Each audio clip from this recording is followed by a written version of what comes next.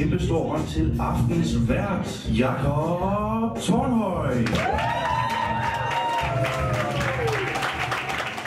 Maybe you become a comedian because you see life in slightly outside the normal. I mean, I already lived like a comedian before I became a comedian, so I don't think I changed that much. Making people laugh. That's what he does as a stand-up comedian. Jacob Taarnhøj started 5 years ago after failing at 4 different kinds of career tracks. He now hosts and performs at a comedy bar in Aarhus. The comedy is an open mic, so you shouldn't give away your best jokes. If it's possible, you should try out new jokes, so that's why it's free. Albert's, the city's oldest pub, offers free shows in both Danish and English. Along with performing separate bookings all over the country, Jacob hosts stand-up there twice a week. He developed his own view on how to entertain his audience. Things that are present are often funny. Things that are rehearsed can be predictable. People may still be laughing because the joke has some fun to it, but it will never be as good as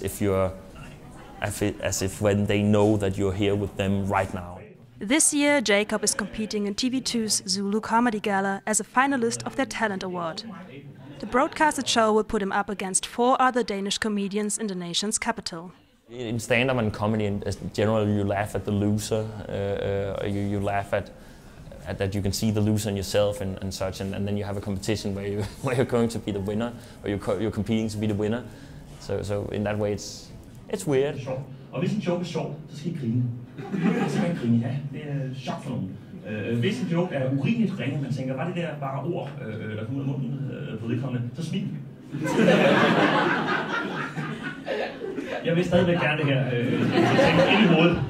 Kør det mantra. Jeg vil stadigvæk gerne det her. The host, he is pretty good and yeah, fun jokes. I would definitely come back. Yeah. He earns what he calls an artist salary, living in a dorm with 8 others. But it's a lifestyle he enjoys. I don't like watching television at night, and I don't like having a girlfriend and a family and children. I like adventure and and more than I like comfortable stuff. Again, I tried a lot of stuff, and I haven't. I just know that this is the right place. So I don't doubt that.